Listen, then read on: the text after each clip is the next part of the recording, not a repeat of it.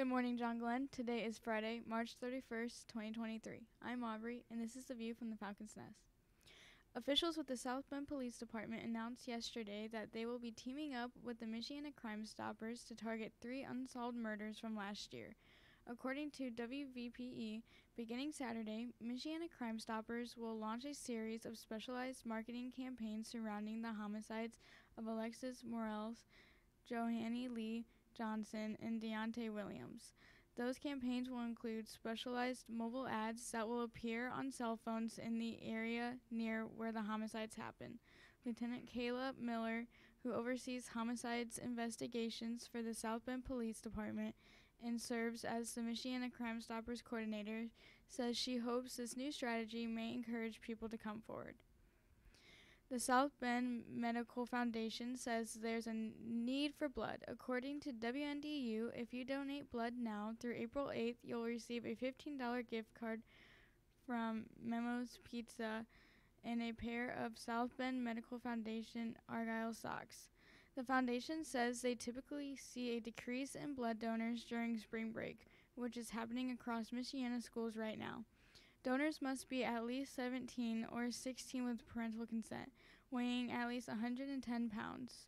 To schedule a blood donation, click here or call 574-234-1157. A new study says South Bend median credit score is rock bottom. A study by WalletHub.com says the city is in the lowest 1% in the nation. The consumer website released its list of cities with the highest and lowest credit scores. WalletHub compared the median credit scores of people in over 2,500 cities. The overall average credit score for South Bend is 448. At the top of the list is New Brunswick, New Jersey, with a median credit score of 816. The Ariel has arrived. Please see Mrs. Parent in room 244 to purchase your copy today. Only $5 will buy the work of over 100 John Glenn High School students, writers, and artists who are featured in this 40th anniversary edition. Seniors, baby pictures should be emailed to or turned in to Mrs. Smith or Mr. Smith and Mrs. Parent by the end of the day today. Jostens will be here in the cafeteria Wednesday for seniors to pick up your caps and gowns and other purchases. Final payments are due at the time of the pickup and must be cash or money order. Call 1-800-JOSTONS if you want to know your balance information. In celebration of the Falcons' historic season, subscriptions to the John Glenn Yearbook will be $43 till the end of today. That's $3 off the normal price. Families with 2 or more students can purchase books for $40 for each student.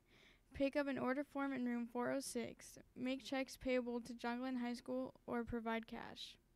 Now to weather with Caleb.